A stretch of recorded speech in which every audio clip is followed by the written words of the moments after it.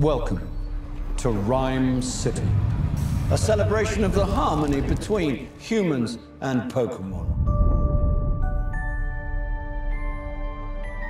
Tim, your dad was a legend in this precinct. If you were anything like your dad... I'm not. I remember. You wanted to be a Pokemon trainer when you were young. Yeah, that didn't really work out. Someone there? Whoever you are, I know how to use this.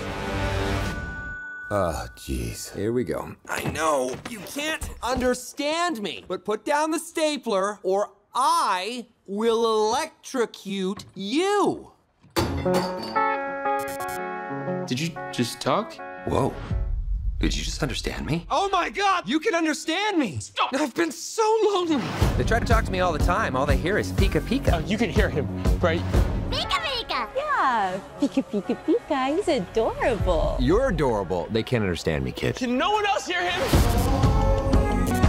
I don't need a Pokemon, period. Then what about a world-class detective?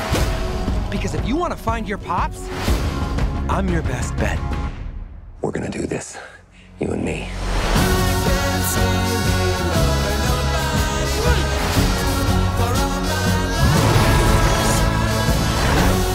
There's magic that brought us together, and that magic is called hope.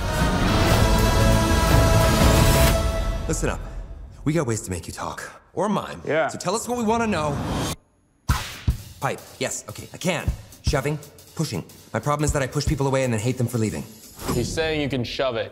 What? I can shove it? Okay, that's it. No, we're switching roles. I'm bad cop. You're good cop. No, we're not cops. In my head, I saw that differently.